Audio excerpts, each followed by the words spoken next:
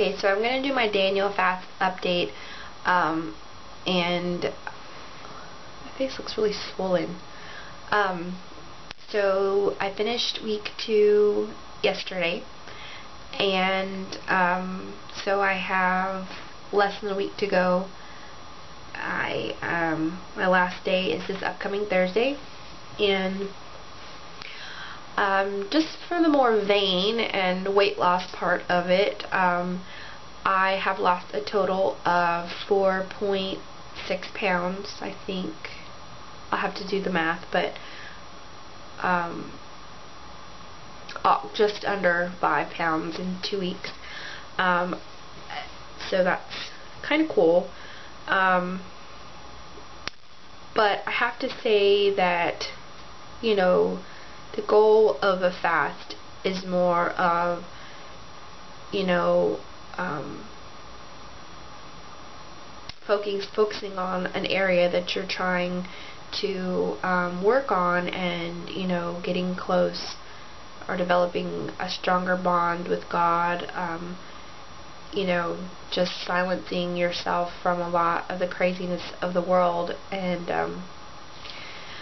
I mean, I have to admit that the second week was just as easy with the eating. I had no problems still staying on it. I think the only time that I think I may have broke the fast was we had a potluck on Thursday. One of my coworkers is going to Afghanistan, and I had some pita chips, and I don't think it's like whole wheat flour or whatnot, and then someone made a vegetarian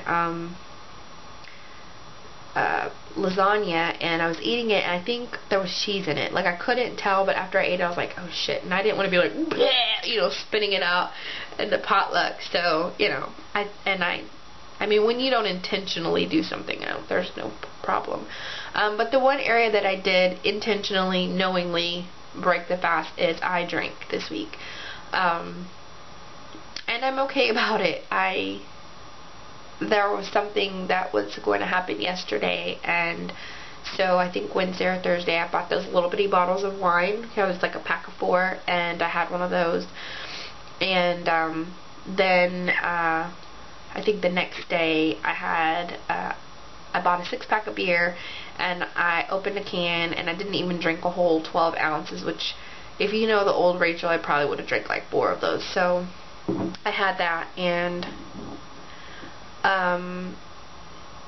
I don't know. I feel okay about it.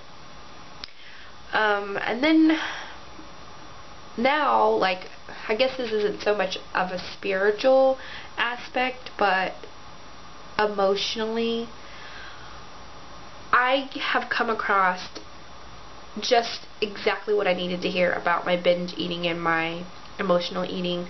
I found about 2 different channels that I can't believe I haven't ran across them in the like last 4 years or so that I've been on YouTube, and how I'm always looking up stuff like this, and they've been making videos for many years. I'm a firm believer that sometimes you don't find things until it's the right time to find them in your life, because maybe you wouldn't have got it the way that you get it when you need it. And so they're on, you know, helping with binge eating, emotional eating, intuitive eating, and I don't know, I guess the way, maybe it's that I needed to hear it now, or it's the way that they've said it, but it just like really clicked. And so I think last week I had said, you know, I am allowing myself to feel hunger, and that I wasn't going to eat after 8 o'clock. But even that, not after 8 o'clock, that's kind of restricting, and that can also lead to binge eating. But because I do have such an issue with eating late and in the middle of the night, that is the area that, unless I'm excruciatingly starving, I'm not going to eat till the next morning. And the fact about it is, all this whole week, only one time did I wake up or if it was after 8 that I was like, no, you know what, I'm hungry, I need something. And I think I just had like, I think I got a couple tortilla chips and scooped out some salsa and drank a bunch of water, and that was all I needed. Normally if I just felt a tinge of hunger, then I'm like, oh, I'm starving, I gotta eat a whole second dinner, you know. And no, usually just a little something can get you through till the next morning. And so I can say that starting maybe Wednesday, I started the more of the intuitive eating, of just really silencing myself and saying, okay, is that hunger that I'm feeling? So I started doing that, and it wasn't that hard. It was a little scary because, you know, I have lost touch with all of my like feelings in that food area, you know. But I did that, and it's working good. It's working good. Also, Cookie Party had done a review on a book called Intuitive. I don't know where it cut off, but anyway, I was saying how Cookie Party, who is a Beachbody fitness instructor, if I said that right, anyway, she reviewed that book, and so I ordered that one, and then I ordered another book called 50 Ways to Soothe Yourself, Not Including Food, because that's what I use food for, to soothe me, and to be my mom, to be my friend, to be security, to be just a lot of things that I'm not getting in other areas of my life. So I know some of them are going to be the generic, like take a walk, take a bath, call a friend, but I mean, there's 50 things, so there's got to be at least a few that I've never heard of before. I got it on scared giving up my obsession with food, meaning that I spend so much of my day, you know, meal planning, counting Weight Watcher points, and you know, I go to the grocery store, like that. I love to go to the grocery store. I love shopping because I like the process. I like eating, but the thing about it is like my day revolves around food. And so it was really weird just letting go of that for the last few days, where food was just like an added part. Now, I don't know where I'm going to go with this. I don't know if I mean, because it's like when you consciously try not to think about something, then you do think about it. So it's like it has to be natural. So, so I'm almost sure. I'm like 75% sure that I think that I'm going to cancel Weight Watchers. It's really tough because I look forward to the weekly meetings. I like to hear what people have to say. I like when I lose the weight, how, you know, everybody claps for you and you get a sticker and you, but I have to think, what is it that I get out of it? It's like the camaraderie, the group feeling, feeling good about myself, and I think I can find that somewhere else that's not revolved around food and points.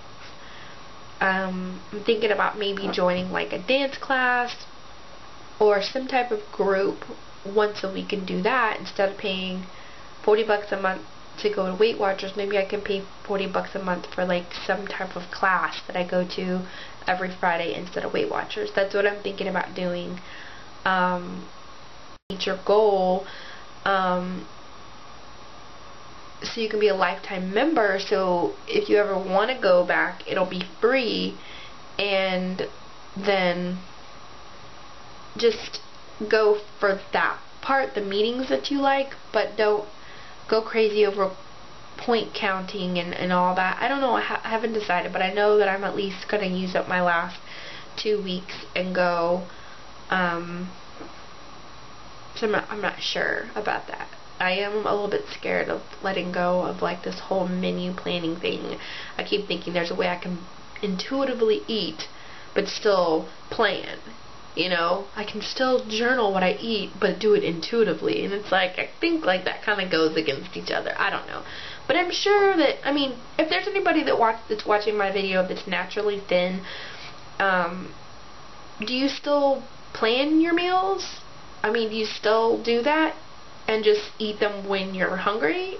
I mean, how does that work? How does it work to like eat just when you're hungry but not upset? You know, I don't know. It's just hard for an overeater like me to understand that. So if anybody can give me some advice on that, I'd like to learn how to, because I mean, I can't go to, every time I'm like, right now I feel like a banana. Like, I have to go shopping and get stuff so I can be prepared for when I'm ready to eat. So that would be cool. But so anyway, this last week I am probably going to be a lot more lax. I'm going to eat up the rest of all of the Daniel fast foods that I have, but I think I'm past the restrictionness of the fast, because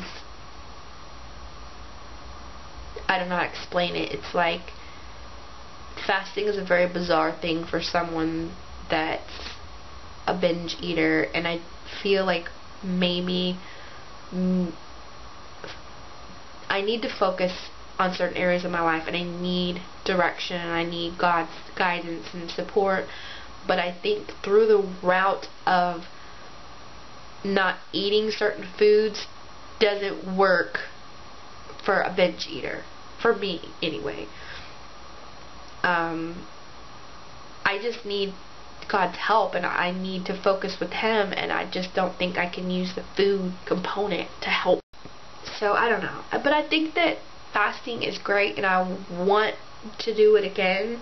But I think that because I do get so caught up in like what I eat, I need to do just a simple fast, like a water fast or a juice fast, because the fact that this fast is limiting certain foods, but I still can have all I want of this or all I want of this, you know, I still find a way, you know, to make it a funky ass fucking situation. So I think this was good for me. It definitely directed me and helped me in certain areas, but I don't want to. Wednesday night I'm going to the Sade concert, and we're all going out to eat before the concert, and you know, a lot of times when you go out to eat, you don't know exactly what's in the foods, but I will, you know, follow it as much as I can. But I will have a wrap up, and then this week I'm going to try to figure out, you know, what's my next step once the Daniel fast is over. Am I going to go completely intuitive eating, or am I going to do Weight Watchers? Am I going to do a combination of both? Am I going to do calorie counting? So that's kind of my focus for this last week, is what's my direction after the Daniel fast, eating wise. And then I need a miracle in the other area. I don't know why I feel like I can't completely disclose everything that's going on in my life. I mean, yeah, I mean, duh, the whole world's watching this, but I don't really think anybody that knows me in my personal life is watching this. But I have such a fear that maybe someone will, and I'm very prideful, and I also, it doesn't involve just me, it involves other people, and I don't like to put other people's business out there too. So, I don't know. But, hi kitty. So anyway, that's the wrap up for week 2. Stay tuned for the ending of the Daniel fast, and then hopefully my goals for after that. Thanks for watching this long ass video. Peace, and happy Memorial Day, Labor Day. Yeah. Alright, bye.